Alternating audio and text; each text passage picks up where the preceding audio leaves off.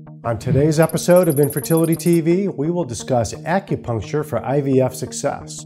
Does it help? Does it hurt? Learn what you need to know. Stay tuned.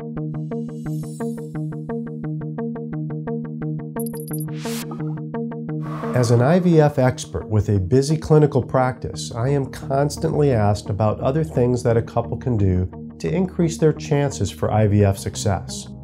Questions about acupuncture are the most common. If you do a search in the National Library of Medicine, you will find over 100 articles about acupuncture and IVF success. But if you narrow that down to only clinical studies in which real acupuncture was compared to fake or sham acupuncture, you get a much more manageable number. Perhaps the best study to date was conducted at 16 IVF centers in Australia and New Zealand and included over 800 women undergoing a fresh IVF cycle. This makes it one of the biggest and best designed clinical studies of acupuncture and IVF success. The results? Acupuncture did not result in any higher pregnancy rates. In other words, for improving IVF success, acupuncture failed. These results match those of a Danish study of over 600 IVF couples and a Chicago study of 160 patients, and, well, you get the idea. However, don't click away yet.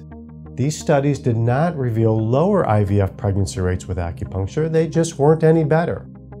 In other words, acupuncture didn't harm the chances for IVF success, it just didn't help.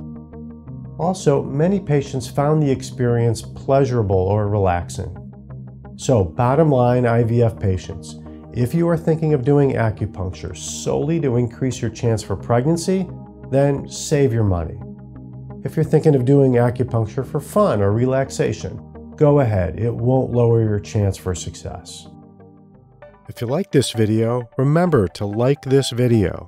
Have a question? Leave it in the comments below, we'll answer. Subscribe for new episodes of Infertility TV Weekly. Click the link in the description to visit our website where you can register to become a patient.